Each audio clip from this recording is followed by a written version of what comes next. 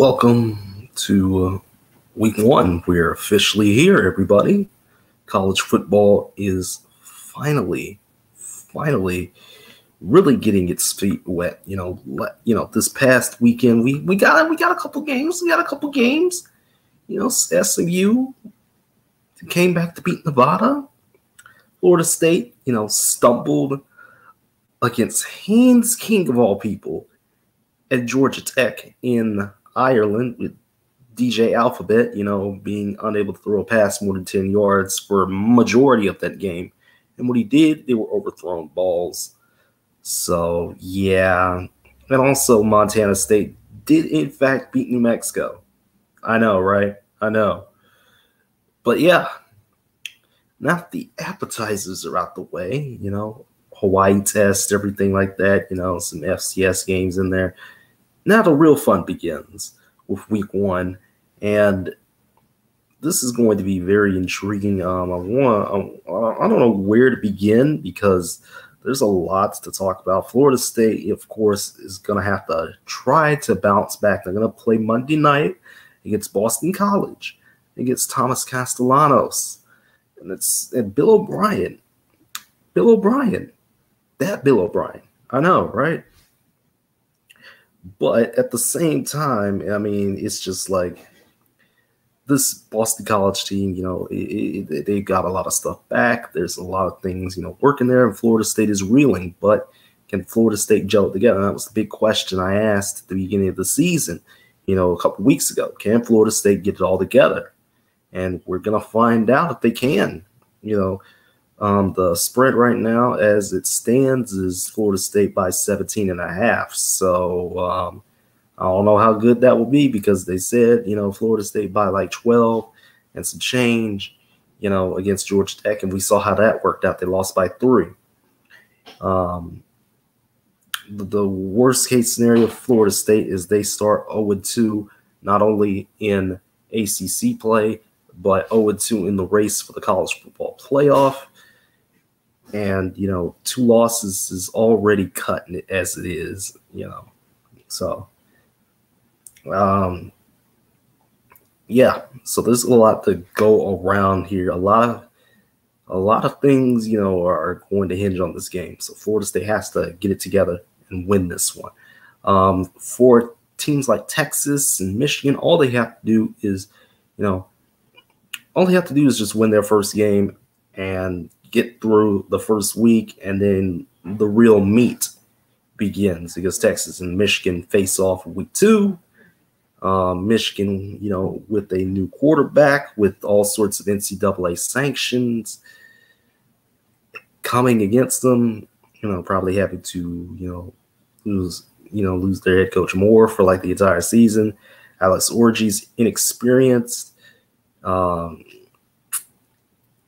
Again, the sanctions have been kind of a big distraction, but Michigan still has to play, and it's against Fresno State, which again, that spread right there is 21.5 as of right now, but I don't know how that's going to change because things did change. When I was talking about the spreads of last week's games and everything like that, Fresno State ain't no pushover, so we'll see how that goes.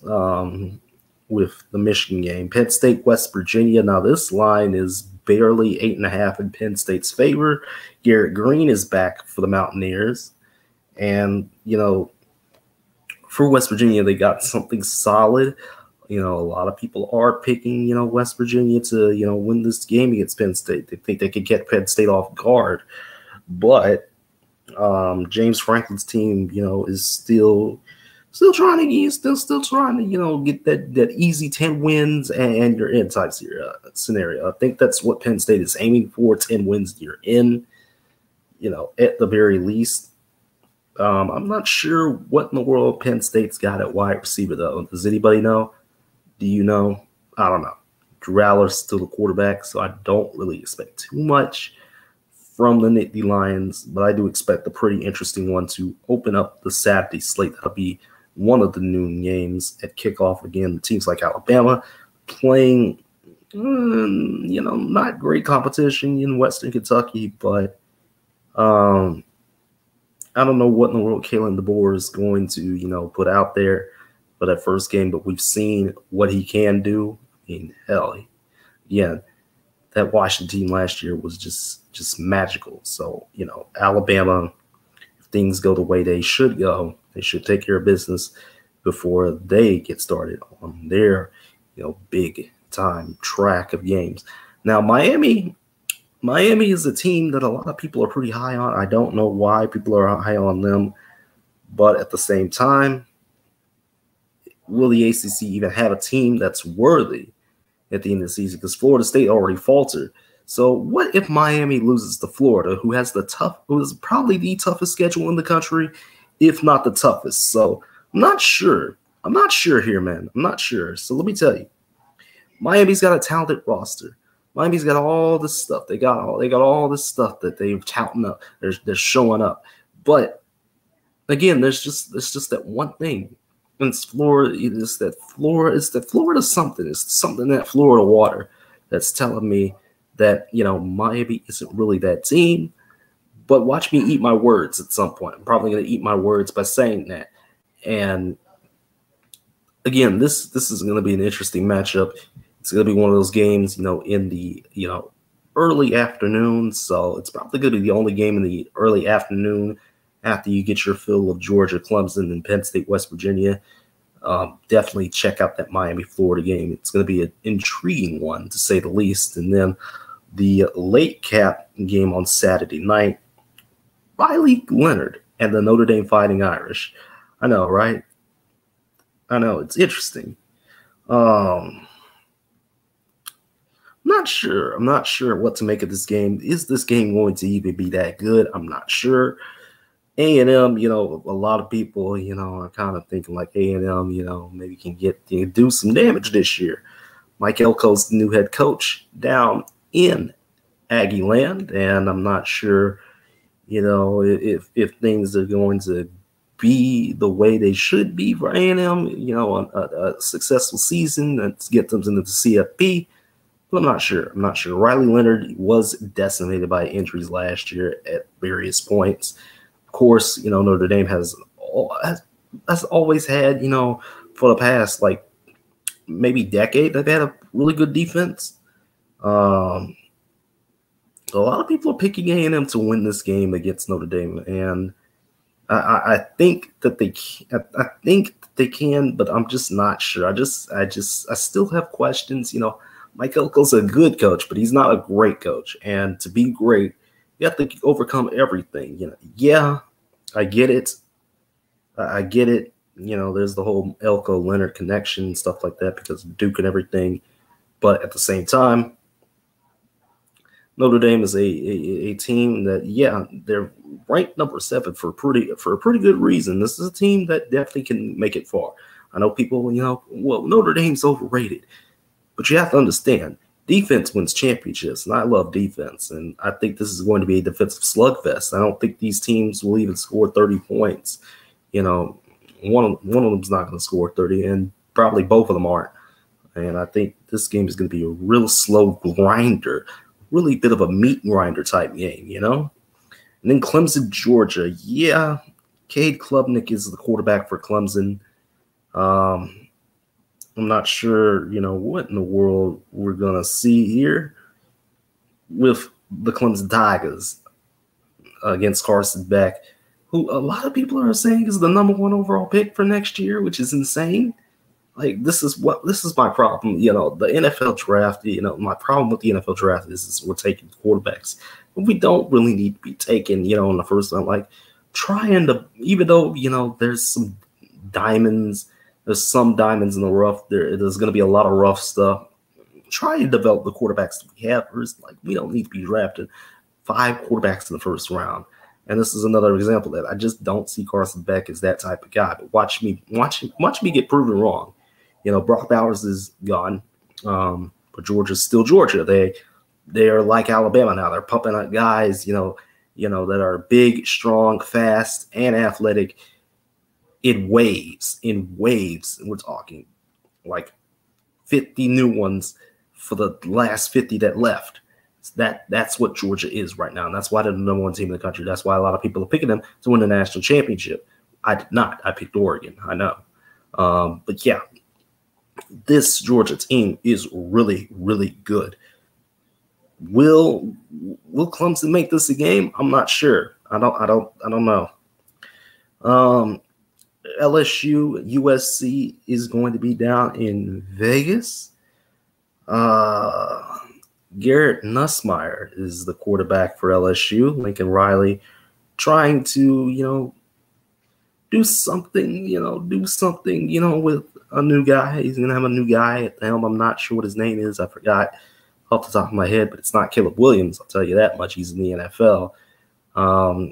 This USC team, they're trying to say, oh, well, they've got a better defense this year.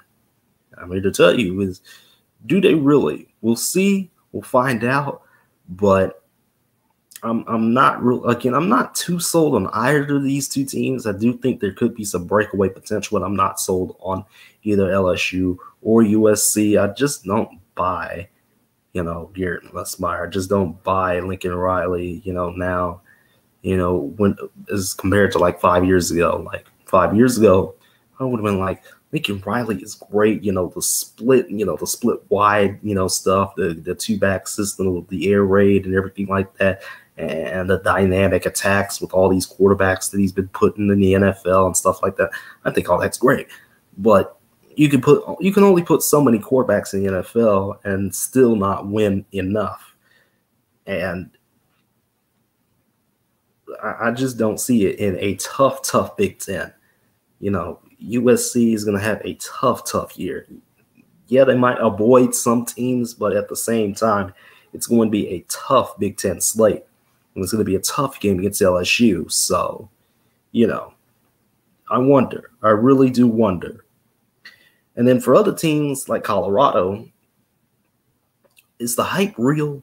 Is Shedeur Sanders, is Neon Deion? Are they real? Yeah. Deion is getting into a little bit of trouble for, trying to, basically take reporters, and then kick them out, basically trying to get reporters removed from trying to do their job, which is insane to me, but whatever. The G5, I don't know who the rep will be. Again, I threw a random wild card of Boise State out there. But again, it could be teams like Liberty. It could be teams like App State.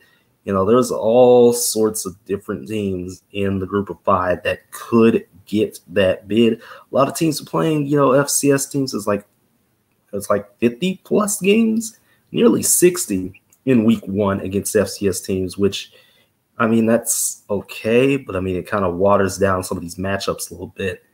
Kind of makes people, want to, try and watch something else. But hey, we got a pretty interesting Saturday on the cards here. We got a pretty interesting Saturday, a decent Sunday game, and a Monday night game that has a pretty intriguing storyline already. So, of course, like I said, my thoughts on some of these, other things in college football, are kind of mixed. Right now, like the 2-minute warning, I'm mixed on that. I don't think that should really be a thing, but got to fill in more airtime somehow.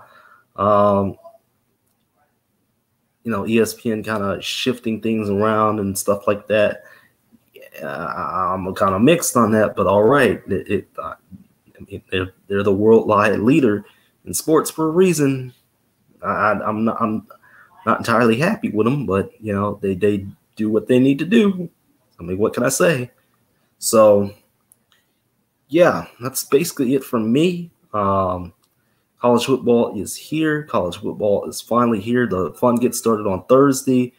If you want to watch Minnesota, North Carolina, you can, but I'm not going to. If you want to watch Temple, Oklahoma on Friday, which I will, that should be intriguing. And then the Saturday slate, the Sunday game, there's a couple more, but those involve FCS teams. And then, and of course, Monday night to wrap up your Labor Day weekend. So that's going to be all from me. I'll see you all next week with more college football. So enjoy the games this week, and let's have a fun time with it.